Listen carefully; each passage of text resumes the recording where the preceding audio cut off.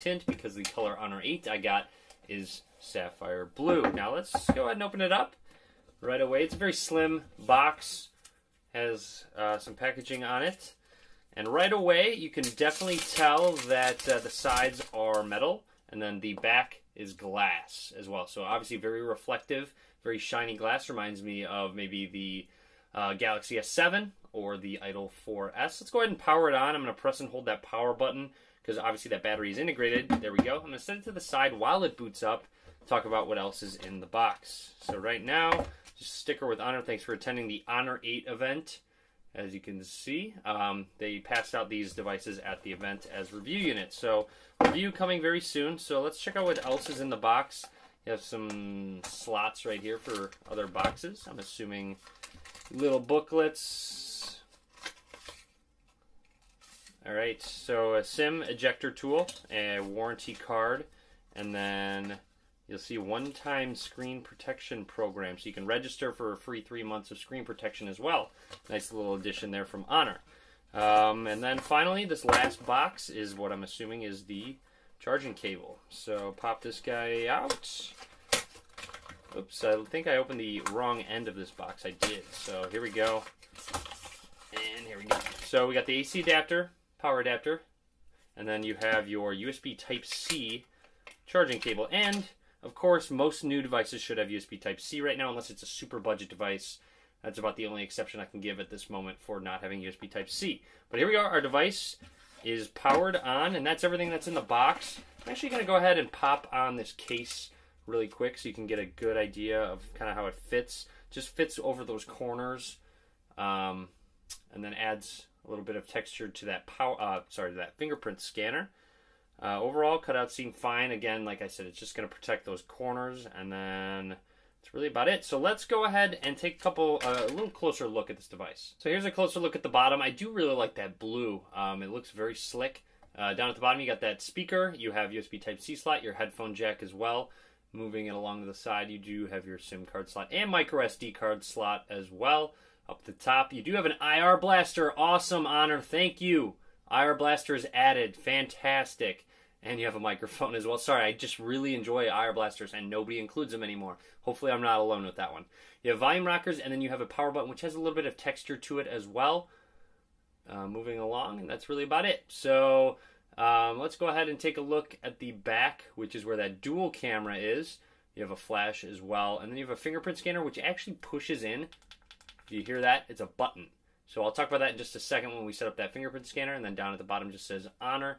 Flipping it on over, you have Honor, front-facing camera, and earpiece. So I'm going to go ahead and skip through the setup, only talk about anything if it's out of the ordinary, show you the fingerprint scanner setup as well. All right, so here we go. We're going to enroll our fingerprint. I do want to say it's a nice feeling device in your hand, very premium feeling. Also 5.2-inch 1080p display, so a little bit of a smaller size in comparison to other devices that have been coming out. So let's go ahead and enroll our fingerprints. So fingerprint edges. In the past, Honor devices have had great fingerprint scanners, very quick, so I'm assuming this one's going to be great as well. That was quick.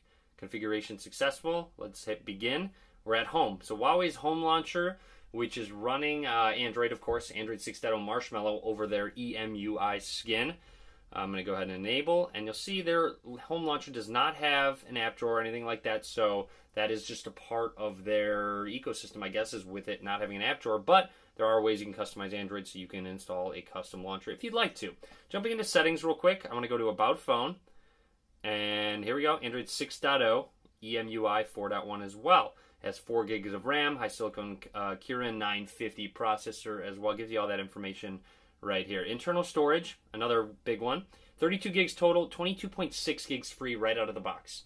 So that's not actually signing into anything. Resolution, as I said, 1080p display, which looks very good as well. I do like Huawei's 1080p displays, just like my man Snazzy Labs as well. Let's go ahead and test out that fingerprint scanner, though. I'm going to lock the device. I'm going to press it now, and unlocks it right away. Let's go ahead and turn the display on. Ready now. There we go. So very quick. Off. Set my finger on, and there we go. So welcome to Smart Key. I accidentally pressed it in. So let's take a look at what we can do with the button that is the fingerprint scanner. So swiping through, pressing and holding the Smart Key will launch Google. I'm cool with that. Let's go to settings. So the feature required the following permissions. fair. So pressing, you can customize it. So you can do voice recording, flashlight, screenshot, or you can have it open a specific app. So if you wanted to go ahead and open the dialer or your messaging app, I'm pressing it. I'm going to try flashlight. Actually, I think double press should be flashlight just because you don't want to accidentally turn on your flashlight pretty often, which might actually end up happening. So for single press, I don't know what I'm going to do yet, actually. I'm going to go ahead and play around with it and then go ahead and figure out what I'm going to do with just press in the long term. For now, I'm going to hit none. So with that being said, let's go ahead and test it out. I'm going to press and hold the key on the back and quickly go straight to Google. Now I'm going to go ahead and double tap it, and instantly it turns that flashlight, and you can double press it to turn it off. So if I go 1, 2, on, 1, 2, off.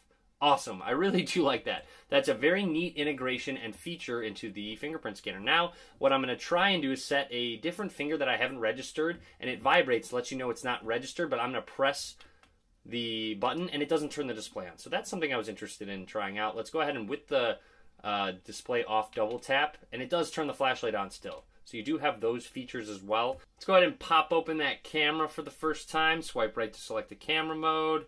Swipe left to bring the settings menu. Let's hit start. No, I don't want location services. So swipe left. You have a bunch of various modes, including a pro mode, HDR mode as well.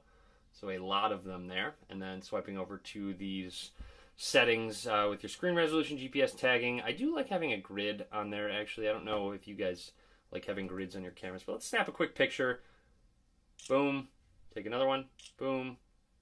Boom. Okay, so with those dual cameras, one is just a pretty standard camera, and then another one's a monochrome camera. Very similar to that Huawei P9, which I do have a full review on if you're checking that phone out as well. But overall, shutter speed seems just fine. These pictures coming out are in great lighting scenarios, so they are coming out pretty crisp and pretty clear.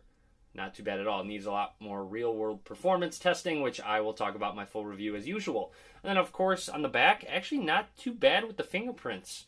Really not collecting them nearly as much as the Galaxy S7 did. There are some, but really not too bad. Anyways, that's everything I want to talk about with the Honor 8. Hopefully you enjoyed this video. Click that thumbs up if you did. Lots more to come.